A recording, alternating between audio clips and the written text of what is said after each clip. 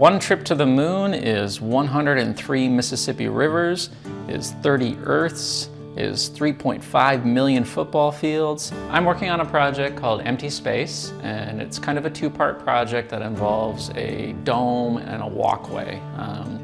And the viewers will be invited to walk through the walkway. They'll be reading different kind of facts based on trying to find commonalities between large-scale and small-scale things and trying to find that human space in between. And then they'll be invited into the dome where they'll be watching a series of short animations. I've been calling it a psychedelic planetarium to friends that I've been trying to describe the project to, but using a lot of what I term lo-fi techniques to create images that seem very scientific or very hi-fi, again as a way to bridge the scales between human beings and things that are really, really, really large or really, really, really small. I tried reading a lot of these textbooks on science that are intended for a more general audience, and more often than not they rely on analogies to try and convey their topics, but I found dice coming up a lot in these analogies. Even thinking about Einstein quote, God does not play dice, as a way to figure out whether or not randomness exists or quantum theory is something that can be trusted.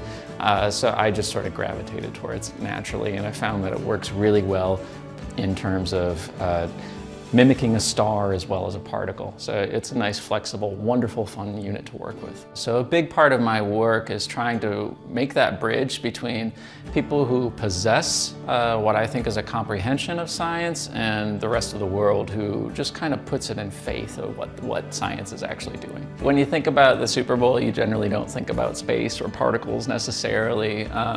But I think when I first visited the site, there's a big empty parking lot. And so I started thinking about this term empty space and a way to enact this empty space. And even though the project isn't happening on the parking lot anymore, still thinking about this sort of empty space or this void that fills both the space between atoms as well as the space between stars.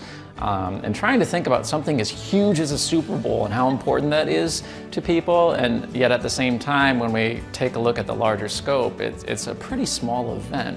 So again, trying to get a better perspective about things. No disrespect to the Super Bowl, I think it's an amazing thing, but you know, on the galactic scale, it's not that big. Is 840,000 million qubits, is 1,700 Ironman triathlons, is 460,000 Burj Khalifas, is 208 Iditarods.